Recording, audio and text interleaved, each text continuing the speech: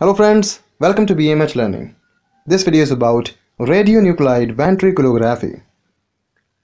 Nuclear ventriculography is a test that uses radioactive materials called tracers to show the heart chambers. The procedure is non-invasive. How the test is performed? The test is done while you are resting. So, your doctor will inject a radioactive material into your vein. This substance attaches to RBCs and passes through the heart.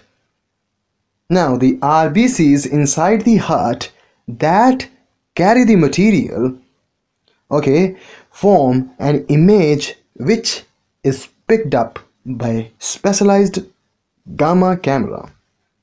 These scanners trace the substance as it moves through the heart area.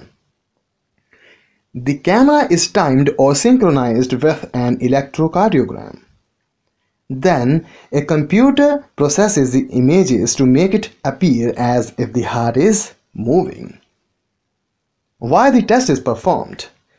The test will show how well the blood is pumping through different parts of the heart.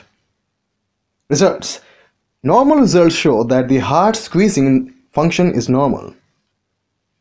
A normal value is above 50% to 55%. Abnormal results may be due to coronary artery disease, heart valve disease, reduced pumping function, past heart attack. This was all. Thanks for watching.